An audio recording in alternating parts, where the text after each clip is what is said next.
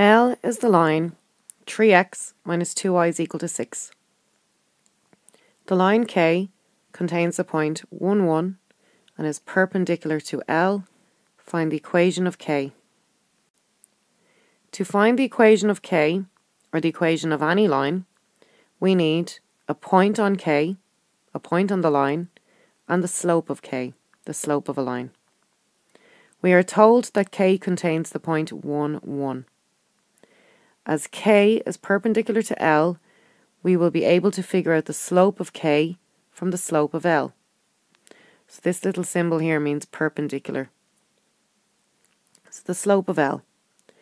Write the equation of L in the form of y equals mx plus c, where the m represents the slope and the c represents the y-intercept, which is the point at which the line crosses the y-axis. So the line L is 3x minus 2y is equal to 6. So we write that down, 3x minus 2y is equal to 6. And we basically want to rearrange it so that we have y as the subject of the formula. So we want to solve for y. So we're going to start off by bringing the 3x over the equal sign. And it becomes minus 3x.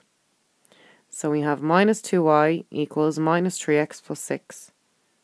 Now we're going to change the signs of the entire equation. So minus 2y becomes 2y, minus 3x becomes 3x, plus 6 becomes minus 6. Now to get the y on its own, we need to divide across by 2. 3x divided by 2 is 3 over 2x, and minus 6 divided by 2 is minus 3. So now we have the y on its own, and we have y is equal to 3 over 2x minus 3. So the slope of the line is the number that's stuck onto the x, which in this case is 3 over 2. And the y-intercept is minus 3. Now we don't need the y-intercept at this point, but it is good to know what that means. So the slope of the line is the number that's stuck onto the x, which is 3 over 2.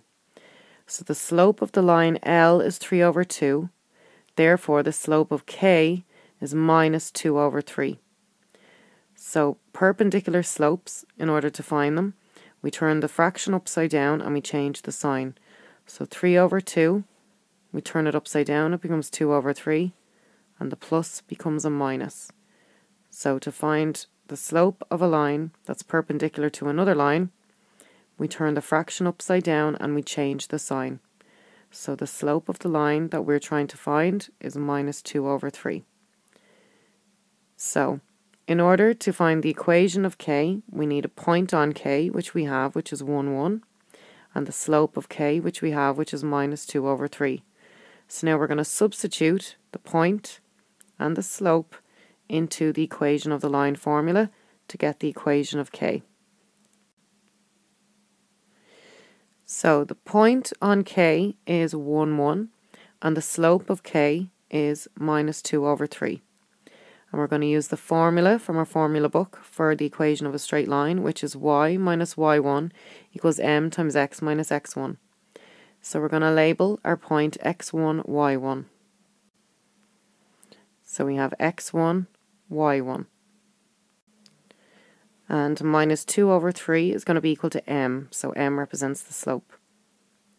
So using the formula y minus y1 equals m times x minus x1, we can now find the equation of K. So we swap y1 for 1. We swap m for minus 2 over 3. And we swap x1 for 1. So we have y minus 1 equals minus 2 over 3x minus 1. So to get rid of the fraction part, we're going to multiply by the denominator. So we're going to multiply across by 3. So y minus 1 multiplied by 3 will be 3 times y minus 1.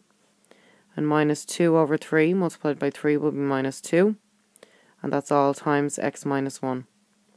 Then 3 by y is 3y. 3 by minus 1 is minus 3.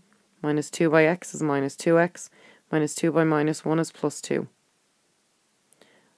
And then we're going to bring the numbers to the right and the letters to the left. So the minus 3 comes over the equal sign, becomes plus 3. And 2 plus 3 is 5. And then the minus 2x comes over the equal sign and becomes plus 2x. So k is going to be 2x plus 3y is equal to 5. So this is the equation of k. And we've written it in the same format as the line L, which was 3x minus 2y equals 6. So basically the x and the y on the left of the equal sign and the constant on the right. So that's the same format as we've written this line in. However, we could write our line in the form of y equals mx plus c. So what we do is we bring down the y minus 1 and the equals.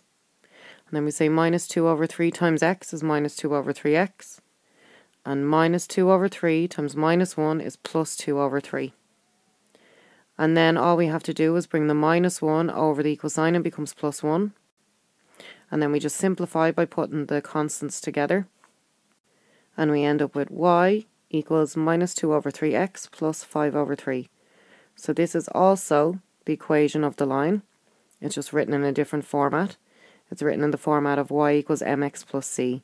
So y equals mx plus c, m being the slope, which is minus 2 over 3, and the number at the end being the y-intercept. So we expect the line to cross the y-axis at 5 over 3.